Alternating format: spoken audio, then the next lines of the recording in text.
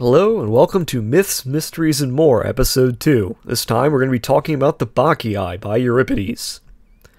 So let's just put this out there. The Bacchae is perhaps one of the greatest plays that has ever been written in any culture, at any time, ever.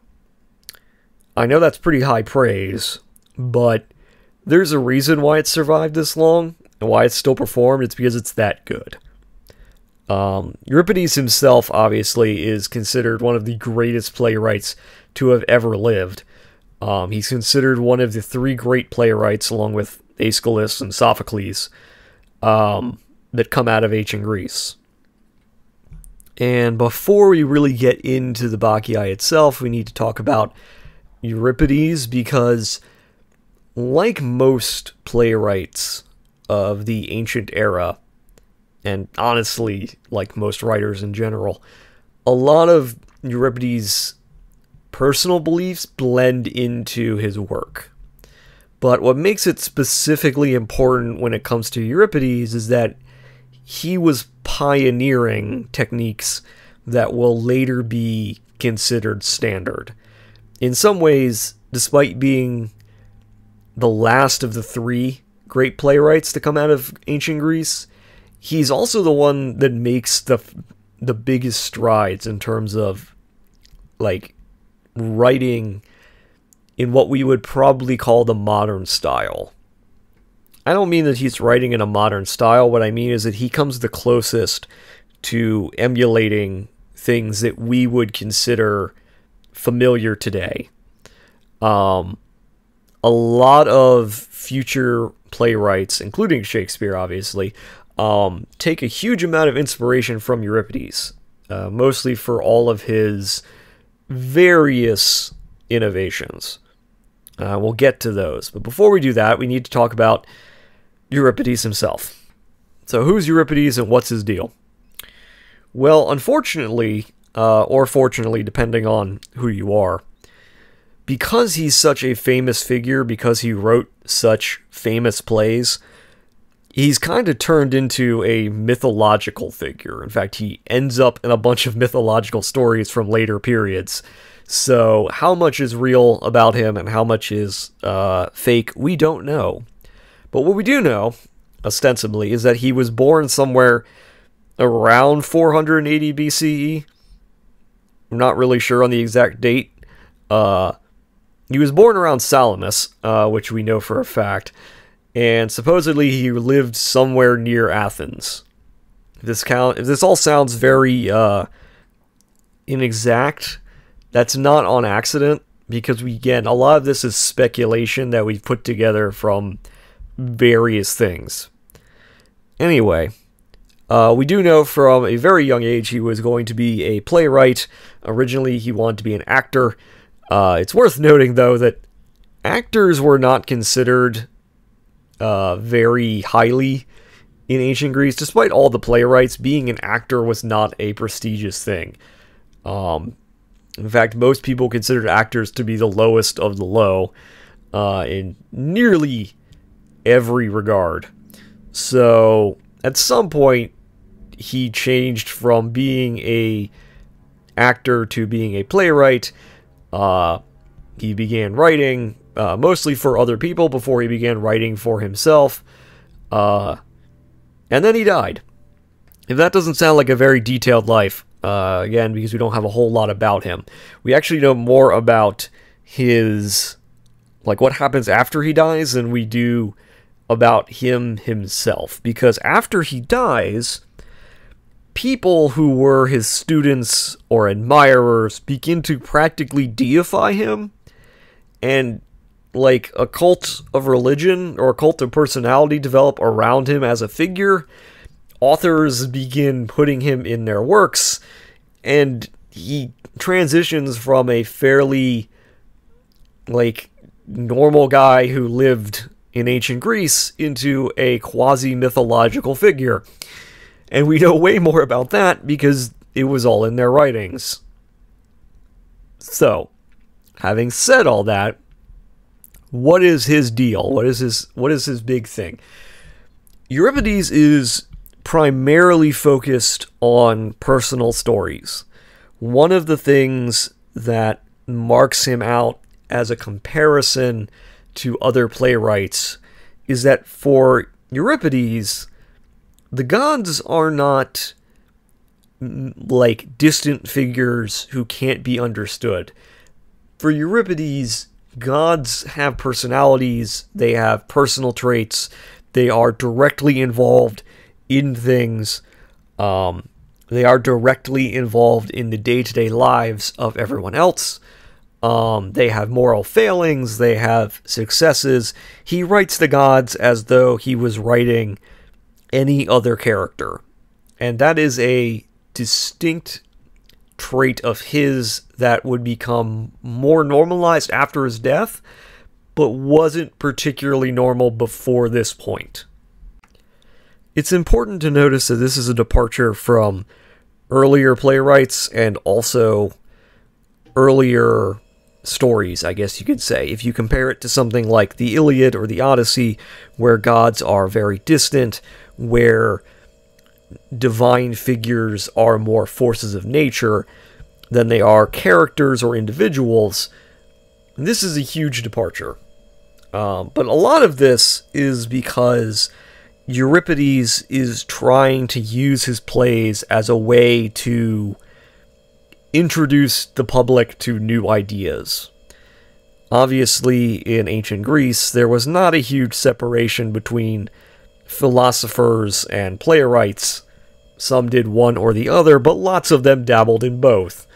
The skills required for them were basically the same, as long as you possessed a creative mind, I guess. But the fact that your job was essentially be smart enough to read and write and be capable of thinking of new ideas, playwrights and philosophers dabbled a whole lot. It's also worth noting that Euripides really, really liked to incorporate real-life concepts into his work. So what does that really mean? Well, we can kind of look at what's going on around him when he's writing. So, for example, during his lifetime, the Peloponnesian War breaks out. For those unaware, the Peloponnesian War is this huge conflict between Athens and Sparta over the future of ancient Greece. Essentially, it's a conflict that Sparta eventually wins, and then essentially loses all of its gains within a generation. It is a war which at the time consumed every part of Greece, and yet it accomplished not much at all in hindsight. So, with that as a backdrop, Euripides, obviously is an Athenian. He cheerleads for his own side. He writes various plays about, people's duty to their city-states, about the glories of war, things like that. He writes in a kind of... How do I put this? He writes as like a kind of great tragedy, in the sense of it's a tragedy to die in war, but it's also extremely honorable. I don't know how exactly to put that. And then the war ends, and Athens loses, and he begins to write a whole lot of really depressing pieces about how pointless everything is, and he sort of falls into what we would today call depression. And he just writes a whole lot of things that involve, the pointlessness of existence, essentially. After that period, after he breaks out of his depression, he falls into what we would today almost refer to a Dadaist way of writing, where he writes various plays that don't really go anywhere. They just kind of exist. They exist to exist, and he's getting away from all of his old ways of writing. And then in his later years before his death, he writes most of his greatest works. He writes Orestes, he writes the Bacchae, and then he dies. And the best way to describe these plays is that he basically falls back into depression and horrible despair. And I don't know how else to put that. And it's kind of worth noting that Euripides was at his best when he was young and when he was old. Because everything during the war is not particularly remembered the same way as those two periods of his life. But you can also see that he's putting a lot of himself into everything. Everything he does, he's putting a part of himself into it. He's talking about things that people can relate to. He's not talking about, like, high-minded idealism as much as he is talking about philosophical concepts and ideas that relate to everyday individual lives. So, for example, in the Medea, he talks a lot about concepts people can understand, about love, about, youthful indiscretion, about love lost, about men cheating on you, about what kind of, how far you'll go to take revenge. Then he talks about war a whole lot, which was something everybody could understand because nearly everybody was involved in it. Once that is all over, he leaves all that talk behind, and he begins a period of writing about escapism and nonsense. I think it's worth noting that in nearly every war in history, after the war is over, societies go into this kind of period of, I don't want to say like escapism, but essentially once the wars are over, almost every society devolves into this kind of hedonism. You can see it every time in the United States, where, like, the 90s are a good example, but also the 80s after the Vietnam War was over, how society kind of transitioned into this sort of extreme hedonism. And this happens this also happened in the 1950s after World War II. It happened in the 1920s after World War I. This is something that was true even in ancient Greece. So having said all that, let's refer to one other thing that's really important to understand about Euripides, which is that it's not just that he's talking about things that matter, he's talking about people that matter. He's talking about the present, which is something that a lot of playwrights avoided. As you can probably imagine, when your job is subsidized by the state, it's usually not a great idea to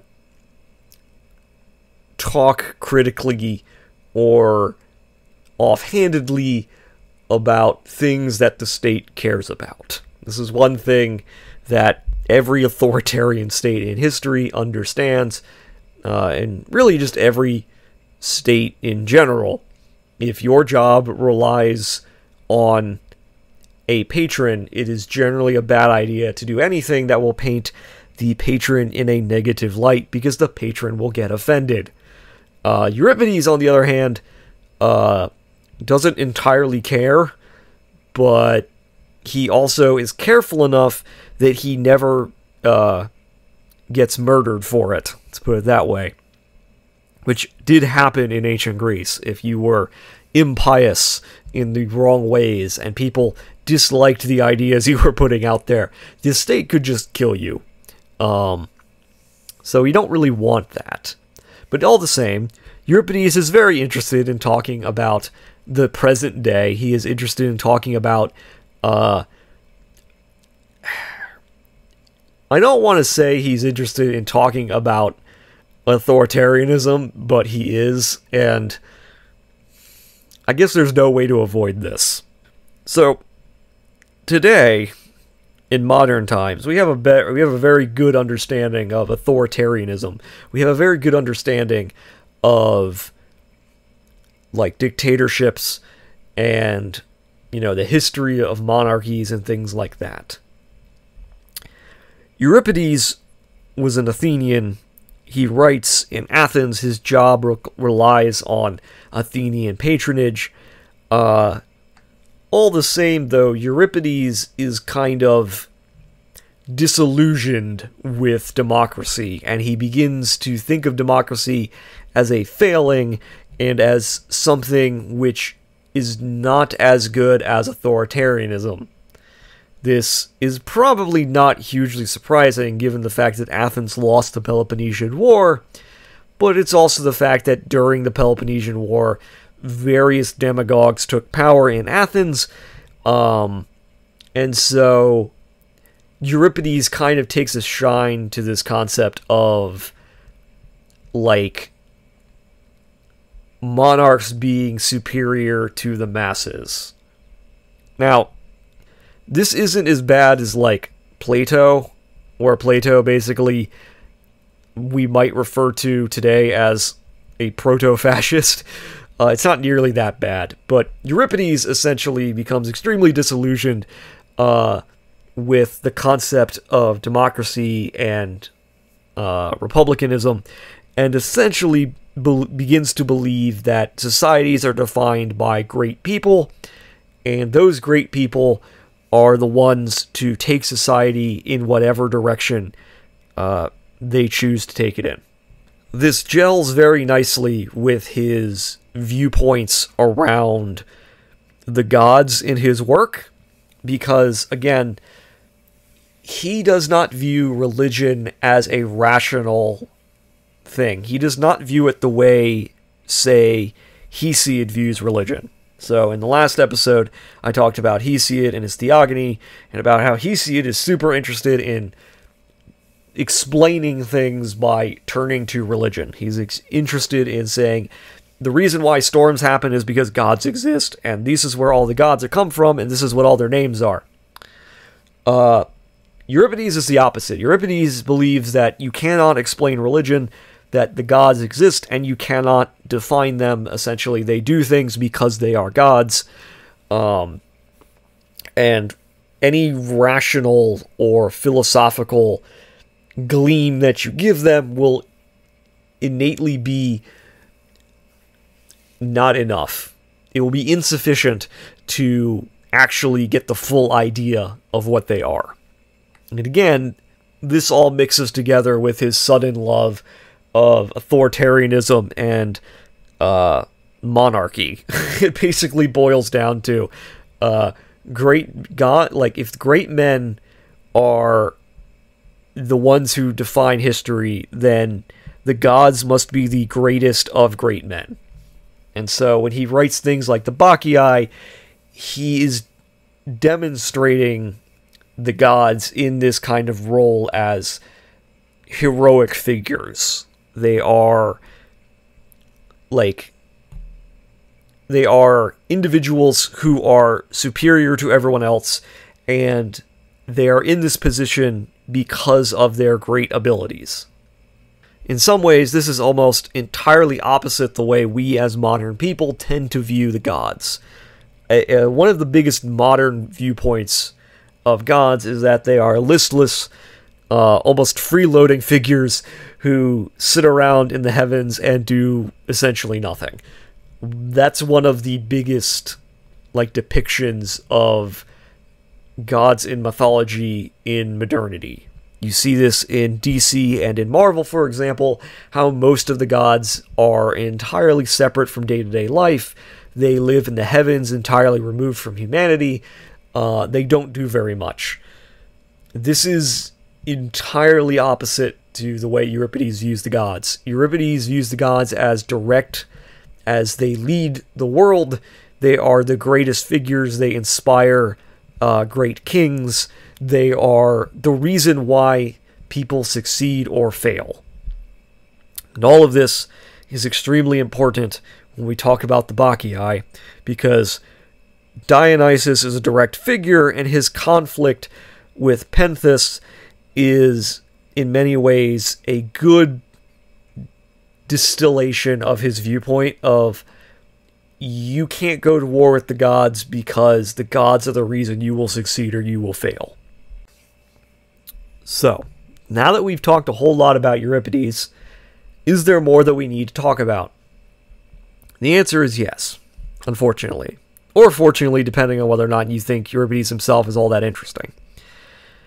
The reality is that the Bacchae requires a good understanding of Euripides himself in a way that his earlier plays do not, because he puts a lot of himself in these plays, especially the Bacchae.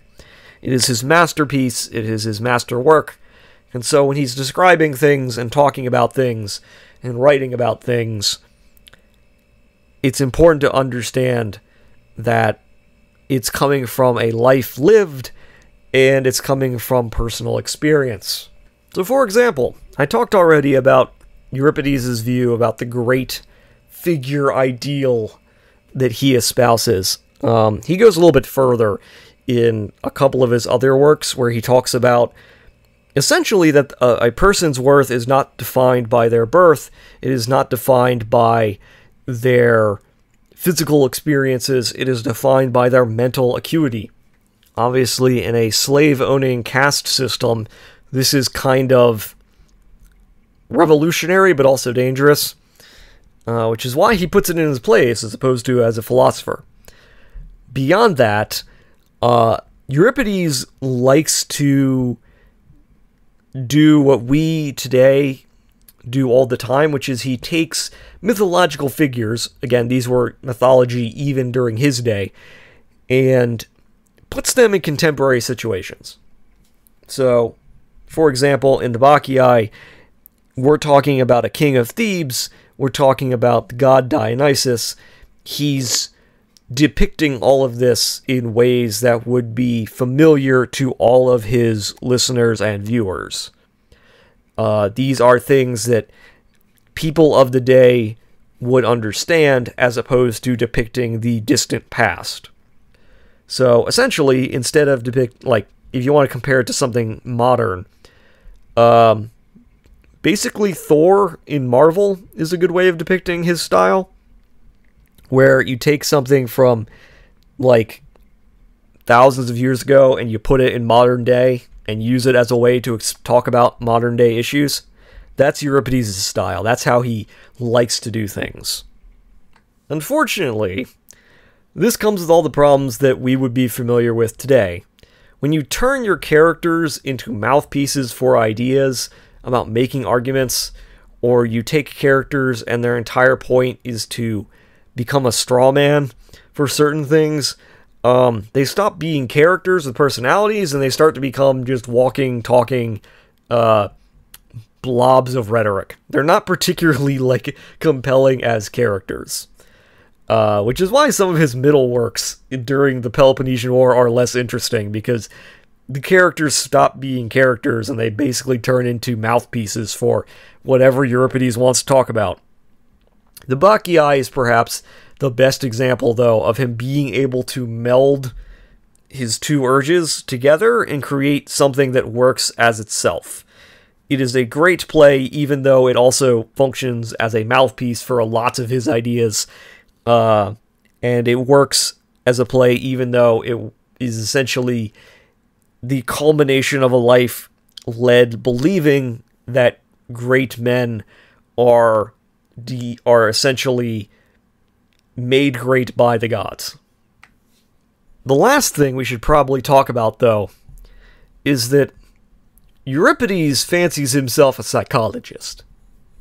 I don't mean that he would have recognized the concept of psychology, but one thing that becomes very prominent in a lot of his plays is, why do people do what they do? Why does people, in the earlier plays, the Medea is a good example. People will do things, and her revenge is very clear, and why she wants revenge is clear. What is less clear is what everyone else is doing and why.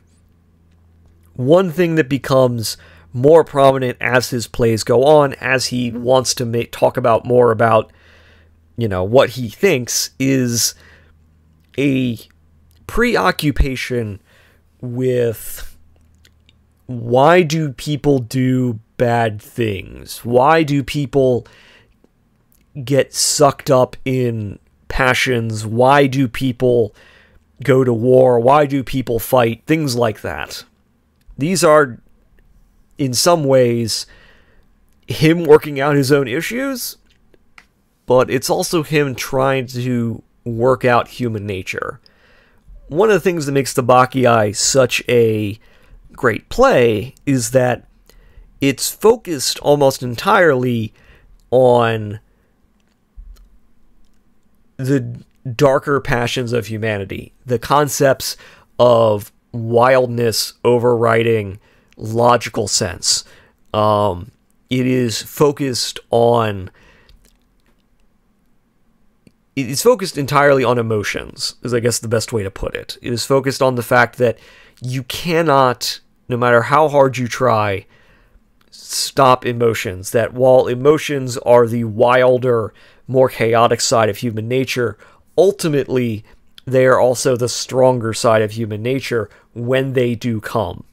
So in some ways you can understand the Bacchae as Euripides talking about how logic and reason and the views that surround tradition and morality and society are ultimately just a facade.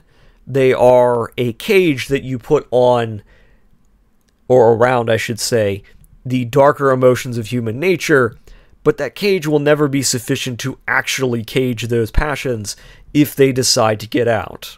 So on one hand, you have Pentheus as the king of Thebes, acting in a very rational, in a very willful manner, trying to physically impose order upon chaos, whereas Dionysus is chaos itself, and he's a god, and he can do whatever he wants, and no amount of power or will from Pentheus can ever actually cage the passions that Dionysus unleashes. We'll get into that when we talk more about the play itself and what happens during it. But it's important to understand that Euripides is having a conversation with the people viewing his play. He's having a conversation with you, the audience. Now, some of the things I've said so far might be, to some people, contradictory. Because on one hand, I'm like, yeah, he's a philosopher and he wants to be a psychologist and he wants to talk about like human nature. And on the other hand, I'm talking about how his viewpoint is essentially that the gods cannot be understood. They decide who is great, and great people decide everything, and there's no logic to anything at all. That you can't cage human nature or passions. These seem like contradictory ideas. And everything about Euripides is contradictory in that regard. Part of it might be that we don't have all of his plays, but part of it just might be that Euripides undergoes a number of different transformations over the course of his lifetime in terms of his writing. So, like, for example, some people will mark him out as this enlightenment figure who would have fit together with people in, like, the 1700s. And other people are like, he's an irrationalist, like, he's crazy. He is a religious skeptic who doesn't believe in gods. And on the other hand, people are like, well, actually, he believes in literal gods, and he believes entirely on the concept of divine providence, and that gods will do whatever it is they want to do, and you're just going to have to deal with it.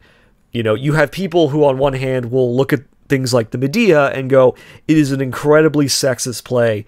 It is extremely regressive. And then you have other people who look at the Medea and go, actually, it's a feminist play about how a woman takes power for herself and murders her children because her husband cheats on her. He is a contradiction in ways that few writers are, and it baffles some people. The way I view it is that he's not necessarily a contradiction as much as he is a human being who we can understand through his works. So, if you try to view, like, say, the Medea and the Bacchae side by side as contemporary works, like, during the same period of time, they're going to look like opposites. But if you understand them as the Medea was written when he was young, the Bacchae was written when he was old, after he's seen war, after he's lost his like nostalgia and his idealism, you'll understand that through his works we can see a man's philosophy and way of living change. One of the things about history that can be very hard and challenging is we like to look at people as though they were static, as though they were never changing throughout their entire lives. And Euripides is the kind of writer, the kind of playwright whose writing changed entirely through his writing, like through his lifetime, where his early works and his later works are completely different. So when we look at the Bacchae, we have to look at it as this is a guy who is now deeply cynical, and yet, despite his cynicism, is extremely zealous towards his belief in religion and the power of the gods and the, I guess you want to say, the power of individuals in terms of shaping the world. I guess that's how the best way I can put it. Okay, we've talked enough about Euripides himself. So now we can actually talk about the Bacchae, his masterwork. So what is the Bacchae ostensibly about? First and foremost, it is ostensibly about a conflict between Dionysus, god of wine and madness, and a bunch of other things, and Pentheus, his cousin. It is about the fall of a royal house. It is about adultery. It is about man versus God. It is about human nature. It is about so many things. And it's hard to constantly pin one down because it's an extremely complex work. And I'm not even going to pretend like I'm going to be able to get to everything about the work in this podcast. Like in this episode, I am not going to be able to talk about everything I want to talk about because we will be here for like 20 hours. So let's try to like boil it down to like the basics.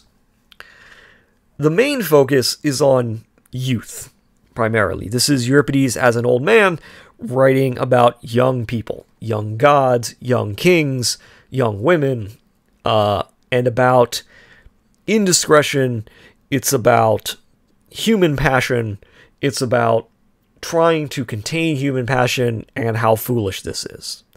So our primary characters, first and foremost, are, again, Dionysus, who is a young god who has been born and come into the world, and he is primarily interested in himself, I guess you could say. He is interested in his cult, his followers, and he is angry at Pentheus, his cousin, for banning all of these things. Cutting to Pentheus. Pentheus is the young king of Thebes. He is extremely rational in the sense that he doesn't believe that his cousin is a god. He doesn't particularly like the rites that the followers of this god perform.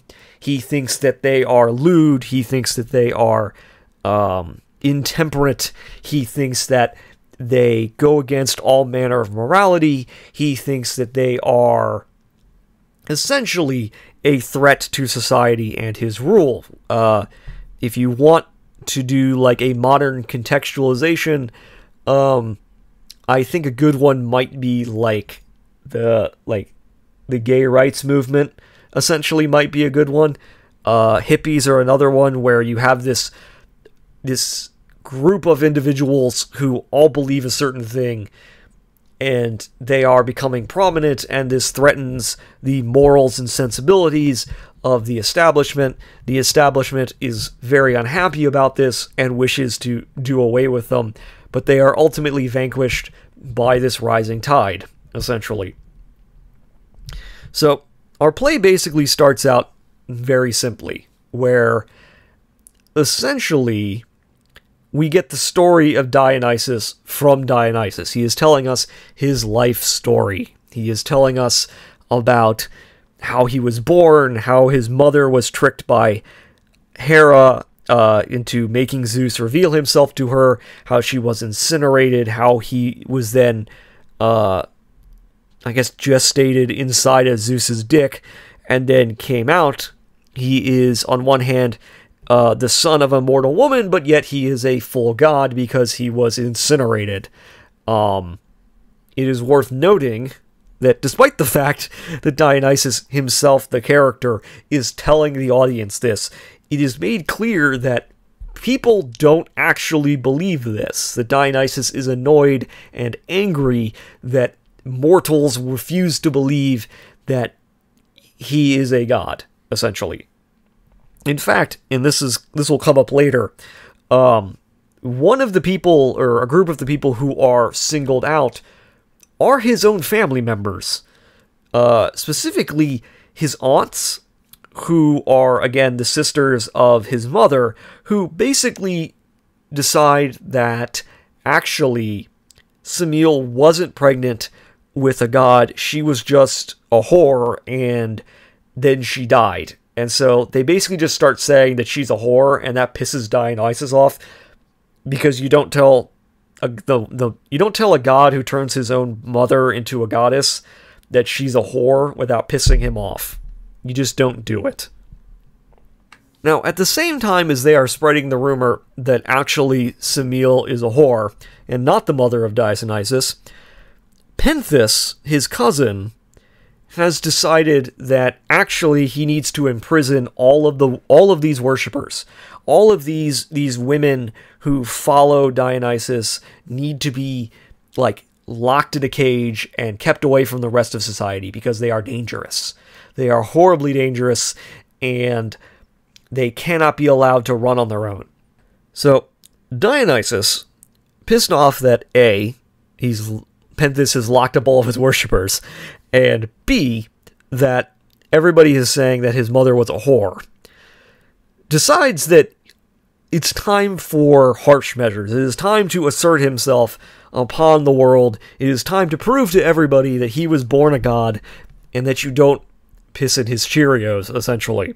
So Dionysus turns all of the women in Thebes into insane mad women, and then drives them out of the city into the mountains to essentially go have an orgy and hang out and smoke weed, essentially.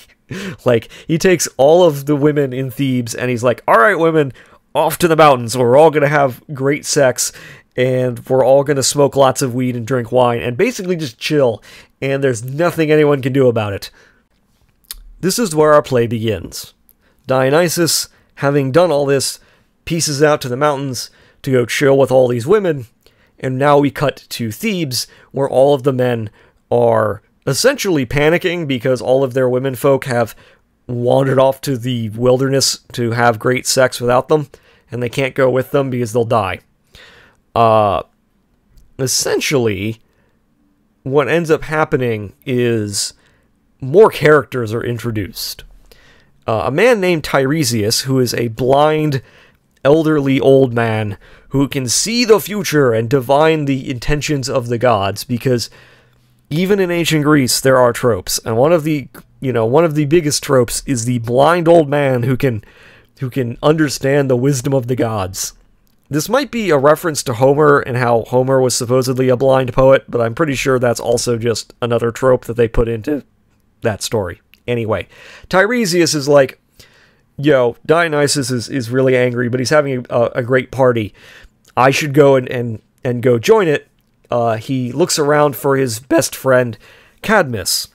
Now, Cadmus is Dionysus' grandfather. He's also the founder of Thebes. He's the former king, but now he's old and ancient. And when Tiresias goes, hey, let's go have a party with Dionysus, Cadmus is like, sounds great. And they're like, let's go.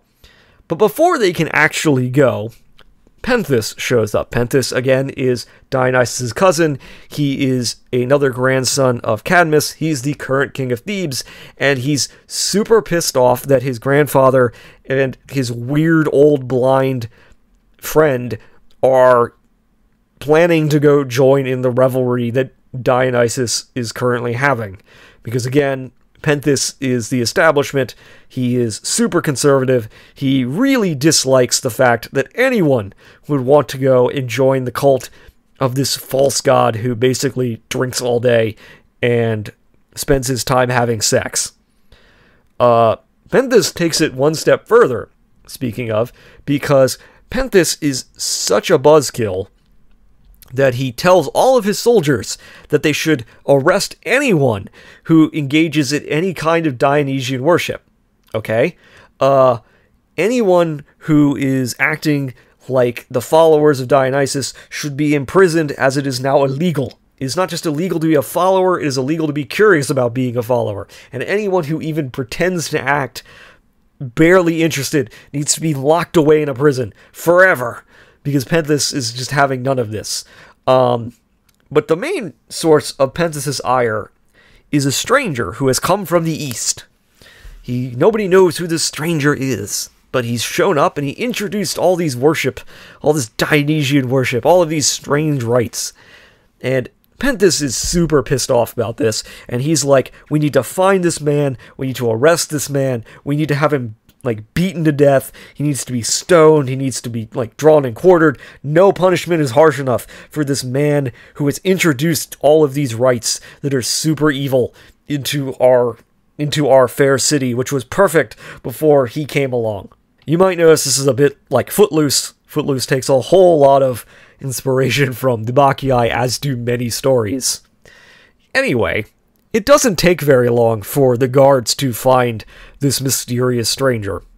The guards apparently didn't have to look very hard, which makes it wonder why on earth it took so long to stop him. But the reason is revealed very, very quickly. The reason is because the stranger is Dionysus himself. And so Pentheus is like, okay, put this man in chains and put him before me, and I'm gonna debate with this man. He turns into the change my mind meme. He is like, Dionysus is not a god, change my mind. So the two guys have a debate. And Pentheus continues to challenge Dionysus on various things. Dionysus continues to refute him and basically make a fool of him. And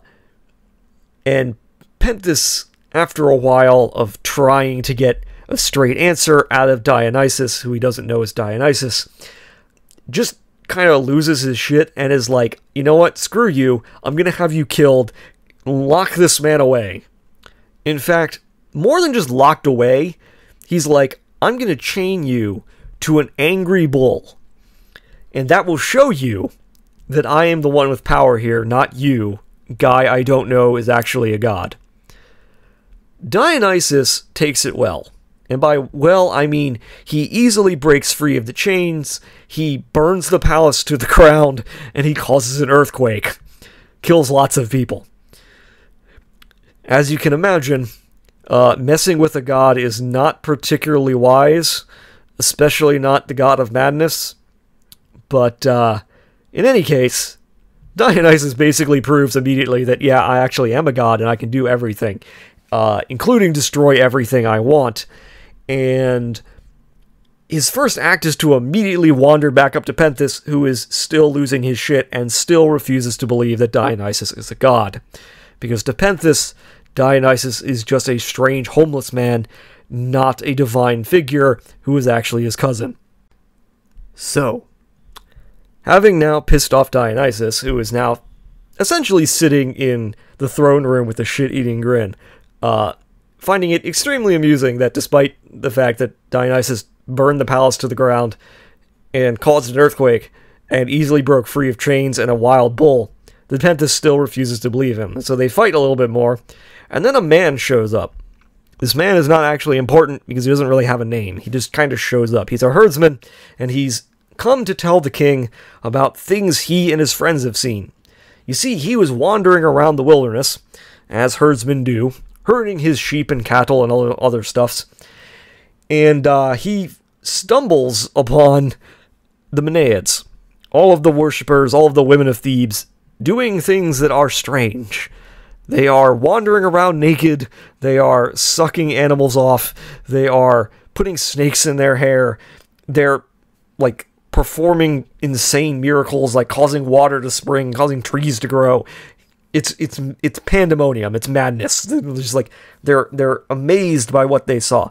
And they were like, well, we gotta go and, get closer to these crazy women who are having fun with snakes and suckling off the cows and all kinds of other things.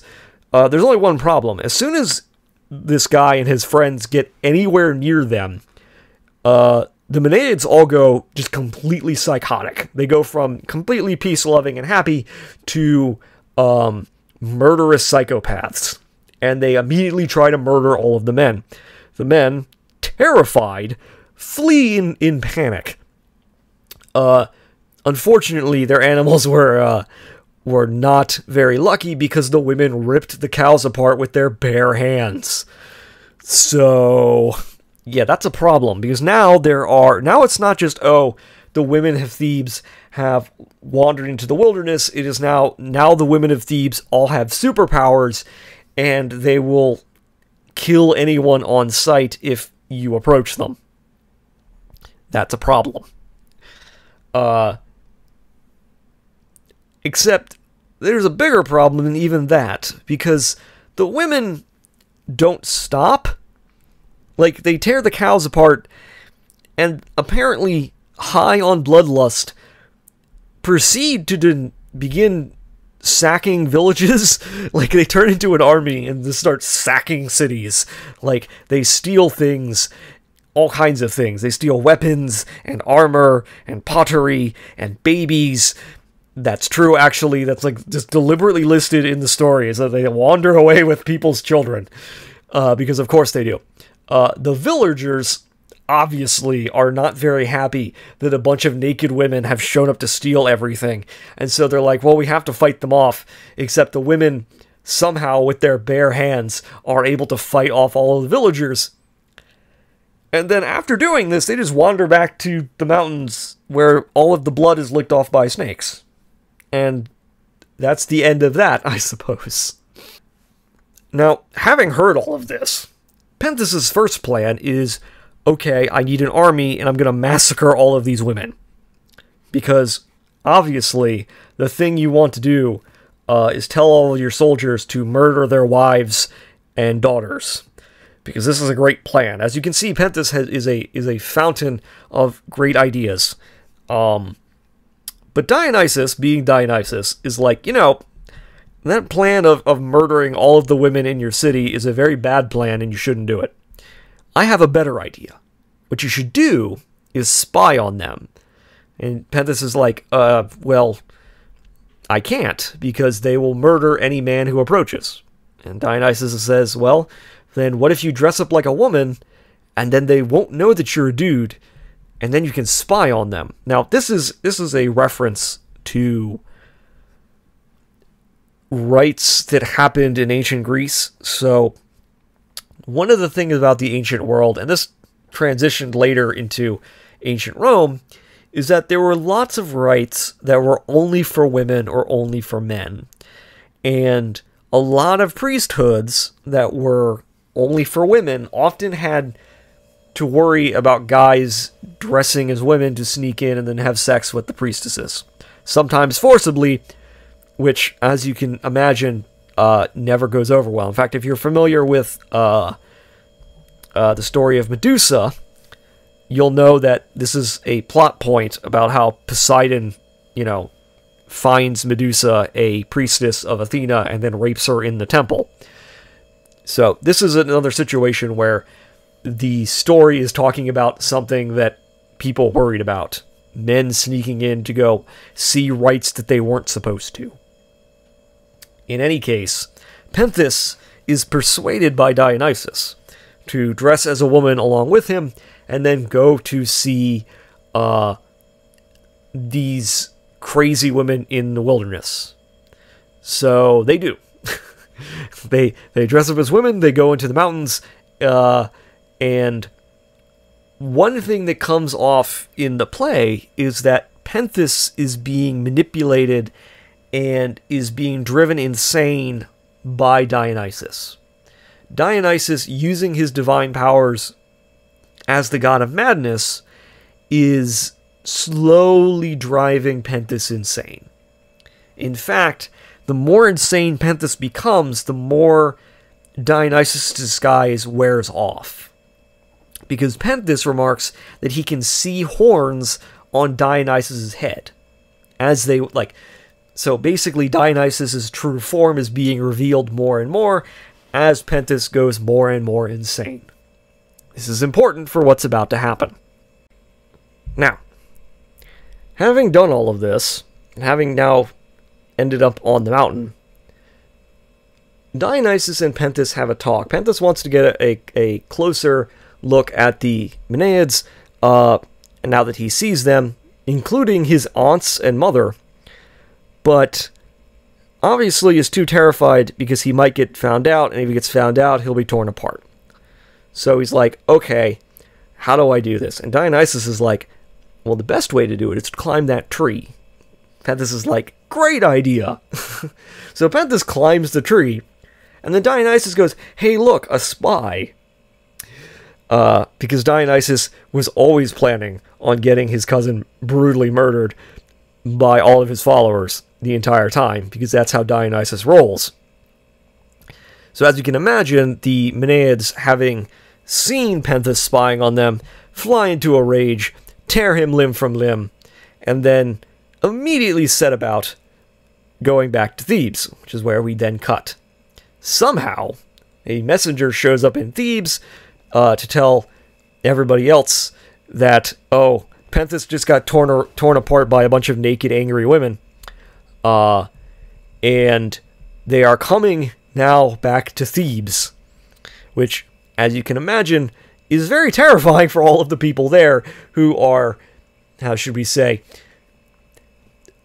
believers in Dionysus' power at this point, because, again, Dionysus has, in this day alone, driven all the women mad.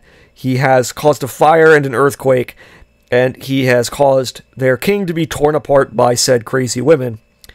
None of them are particularly on board with this whole ban Dionysus worship anymore, because Dionysus will shank you if you try to do that.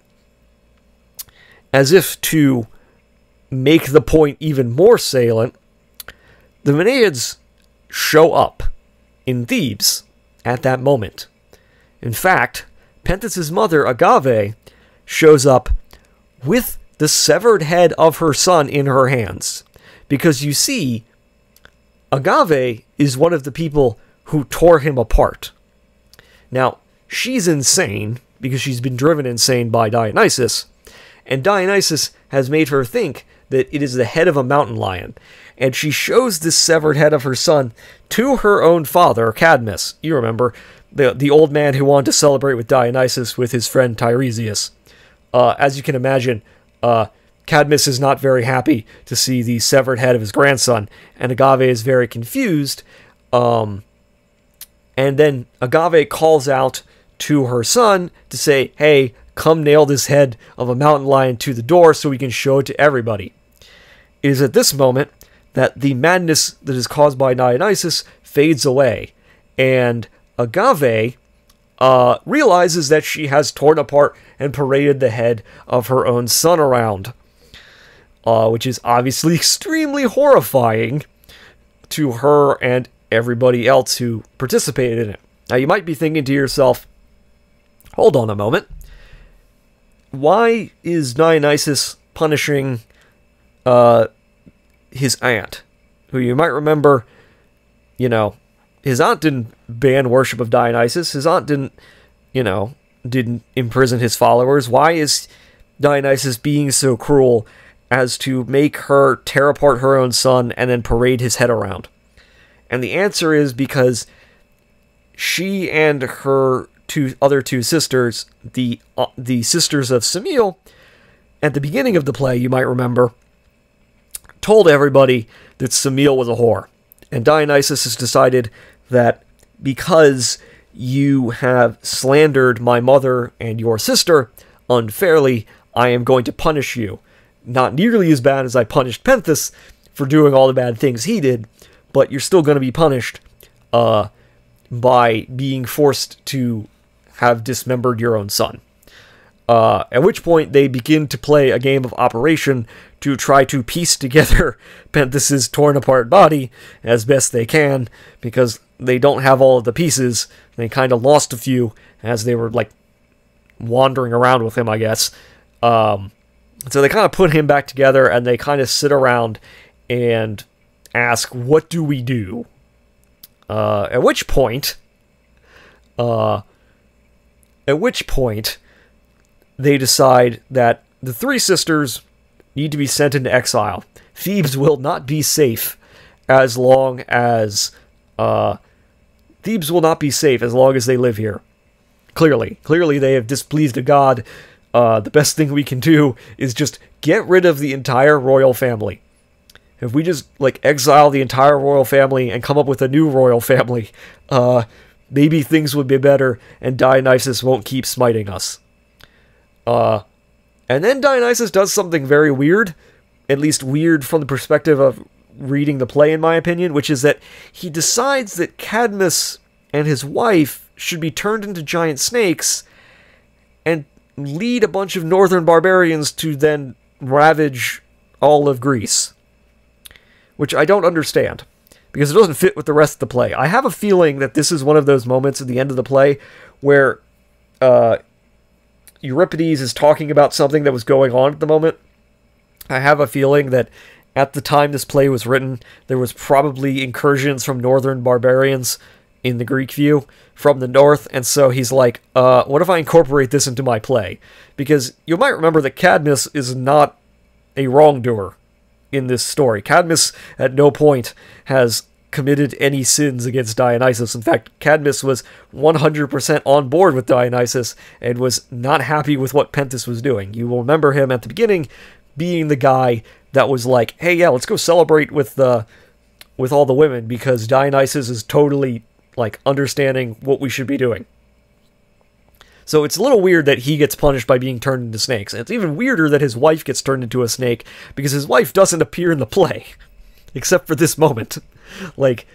She just shows up. She's not a character. She just shows up in the play and is like, oh, yeah, you two are going to be turned into snakes and you're going to destroy all of Greece. Why? I don't know.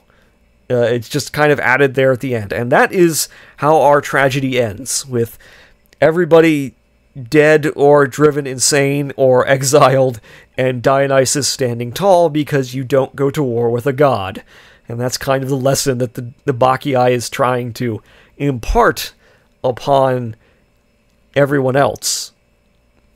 Is that, it's a bad idea to directly oppose a god because he will utterly crush you, and depending on the god in question, it might be extremely, extremely graphic in nature. Now, I will say that this kind of fits in other stories of men crossing gods. So, some people remember the story of the Minotaur because that's a story in which a man goes back on his promise with Poseidon, and Poseidon decides to, get revenge on him via the bull. You can also remember the Odyssey, where, obviously Hera is super angry with Odysseus. You can remember Hera again in Hercules. What makes the Bacchae different is that Dionysus is personally intervening. He is a character who makes an appearance personally. He literally shows up in the story. He's not just a force causing things. He is a character who makes physical contact with the other characters, who talks to them, who manipulates them, who acts as an individual within the context of the story. And this is obviously extremely different compared to other stories, and it will, as you can probably imagine, set the stage for future stories about gods being directly involved with things. So, that is the Bacchae. What have we learned today? Well, you don't fight a god. We learned that Euripides really likes to write in a style that we would probably recognize today. We learned that Dionysus is a god that brings you wine, which is great, but he's also a god that will shank you in person if you mess with him. Pretty sure that's all it. But honestly, there's a reason why it's such a memorable story and why it's been emulated so many times over the centuries. I will say one interesting thing about it is that the play itself was considered too horrific and too gruesome to be studied for most of history, which is really funny to think. Like, people were translating it. Like, we have translations from, like we have early translations from, like, the medieval period. So people were translating it, but they were refusing to study it because of how, like all the various scenes of people being, like, brutally dismembered. Which is kind of funny because, like, this is, like, they were still refusing to do this after Shakespeare was writing. Okay? And some of Shakespeare's plays are extremely violent and extremely gruesome. Okay? And yet, some reason, the Bacchae was considered even worse. And you can't talk about it because it's just so, so horrific. And yet, now, in the modern age, we consider it perhaps the greatest Greek tragedy ever written. We consider it perhaps one of the greatest plays ever written, and Euripides is one of the greatest playwrights ever written. Or, I guess say, to ever live, not ever written. Honestly, it might also be one of the most translated plays ever. Because you can find free versions of it that have been translated as far back as, like, the early 1800s, I think. I think there's, like, an 1820s version that still exists somewhere in digital form. It's a play that's been translated a lot. And depending on your translation, it may be in prose or it may be in verse, because again, this was a play. Ancient Greek plays were mostly sung, which if you ever see a rendition of any Greek play in ancient Greek, what's the word? Ionic pentameter, I think it's called. There's a specific word that I can't remember off the top of my head of what you call it when you sing in verse. It's a trip, basically, is what I'm saying. It's pretty wild. But anyway, that's been the Bacchae. That's the story of it. That's Euripides. See y'all next time.